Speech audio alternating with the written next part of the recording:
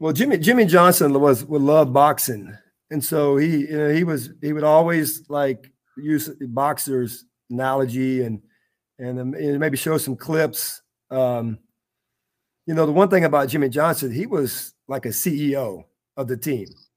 You know, he did. He would roam the field and have his and kind of have his thumb on and just kind of like walk around as like the CEO, right? And I'm in charge. This is my football team, and I'm the general manager also, and I'm picking these players, and he earned his money like off the field, like in the meeting rooms and the motivation and drafting the players and signing the players talent wise. And that was a weird experience for me because I come from ECU, and Steve Logan, the head coach. I mean, he's calling the football plays.